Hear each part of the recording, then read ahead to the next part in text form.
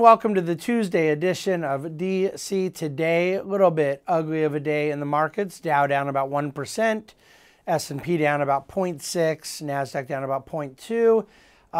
No real particular news. We weren't expecting any kind of a debt ceiling deal, and in fact the meeting there wasn't even starting until near the end of the market day, and the market had been down all day. Home Depot did release earnings this morning and had quite a few negative things to say about some of the economic landscape. So there's always different things that could potentially play into a day like this. But I think that this is something I want to continue to reiterate.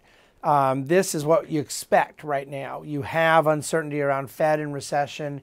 Not a lot of particular new uncertainty in the banking sector, but not any resolution per se either on the regional banking side. And then I think just the headline issues around what will surely be a more drawn out affair than maybe people realize with this stupid debt ceiling negotiation stuff. I think you can expect some elevated volatility for a little while. That's the main thing I'd say, by the way, as I am watching the way I expect a deal to come together with Speaker McCarthy and the White House. I've been pretty much in the camp from the beginning that they're going to end up getting a deal, and that they will put us through a whole lot of drama along the way. And by us and they, I don't mean the they as necessarily the politicos involved, but I think the media is really enjoying this moment. I do think that, by the way, I'm not joking. So look, I don't know why they would get a deal done without a peak level of hysteria. You know, it's just way too calm and easy to announce that everybody kumbaya'd on this thing already. So I think it gets, you know, a little bit more dramatic before they announce a deal. But along the way, they're behind the scenes getting closer and closer to shaping the formation of what will end up being a deal. And right now it seems pretty obvious to me that the three major areas are going to be the discretionary spending caps, which I'm hearing the White House is going to allow, and I talked about why that is yesterday. The clawback of unspent COVID money, I would imagine they put some restrictions on it and qualifiers, but that one strikes me as just not very politically advantageous to fight over either. But definitely on the social safety net side, attaching a work requirement to spending that is currently part of social safety net spending, there's some drama around that. And I think that what we're hearing from yesterday is room for the White House to be on board with that around food stamps, room for the Republicans to be on board with not doing it around Medicaid. That seems to be where this whole thing will head. And it wouldn't surprise me at all if they get a deal done there. But I don't think they're going to get a deal done there now just because I think you have to first have just all kinds of drama and hysteria, and I expect that'll happen. Okay, few economic data points I wanted to go through. Chapter 11 bankruptcies in Q1 were up 43% from last year. And you go, oh my gosh, that looks terrible. It's the end of the world. Everybody's going bankrupt. But then you realize that Chapter 11 bankruptcies last year in Q1 were down 32%. So it looks like you're just sort of trading different base effects where the number was way up from a number that had been way down, and it's a little bit skewed and in fact probably more normalized at this time. Now, do I think small business bankruptcies have probably risen? Less access to some venture capital on a smaller scale, less access to bank credit. I think that's very, very likely, yes, and will probably worsen.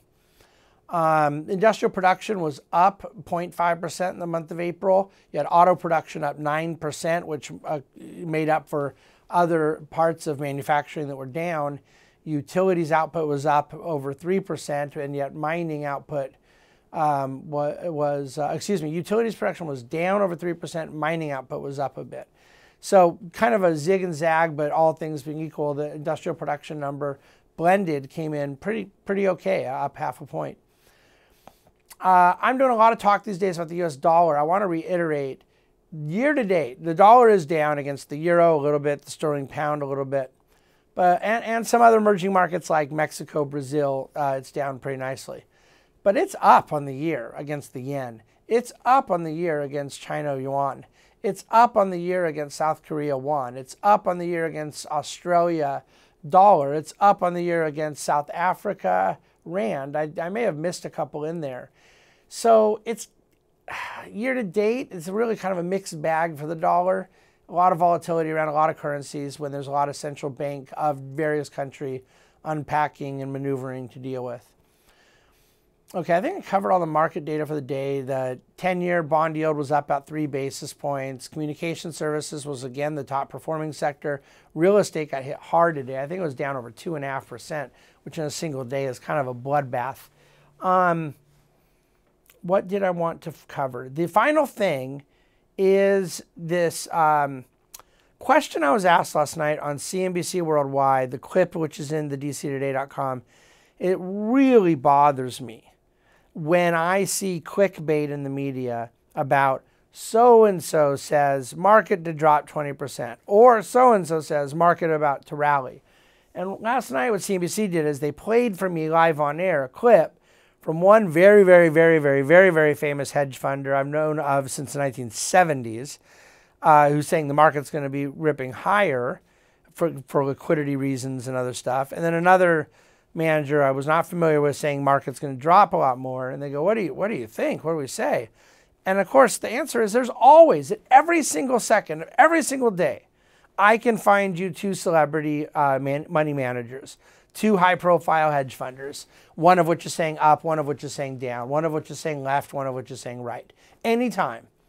And if that appeal to authority is supposed to be an argument for an investment policy, we have a really big problem.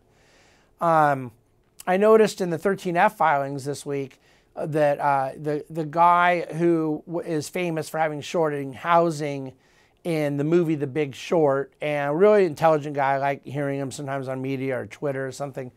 But then they pointed out that he had bought heavily on all these regional banks, including some that are no longer with us in March.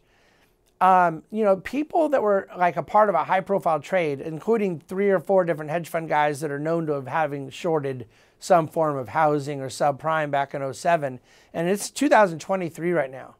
I mean, dear Lord, it's 16 years later, and we're still sitting around talking about one of these trades, which for some of these people was brilliant, and some of them may have been the luckiest thing God ever let walk through the door.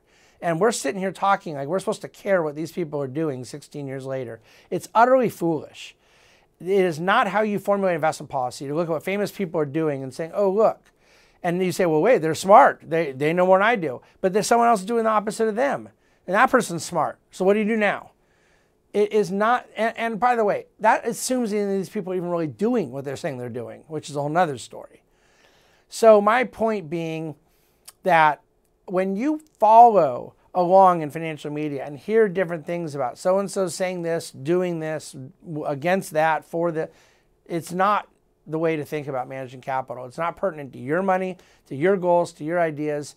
And the very best case, if you just want to say with intellectual humility, I find these people intelligent, I'm interested in what they have to say. There's plenty of people I read for what they have to say, but them merely saying it and 2 people offsetting one another, at the end of the day, you do not have a coherent, actionable anything. And that needs to be said. Appeal to authority remains a logical fallacy. Thank you for listening. Thank you for reading. Thank you for watching the DC Today. I will record tomorrow, as long as there's no issues, me getting into Midtown Manhattan. I believe I will be in town in time to record as the market closes. I fly out very early in the morning. Looking forward to getting to the world's greatest city, New York. Thanks so much.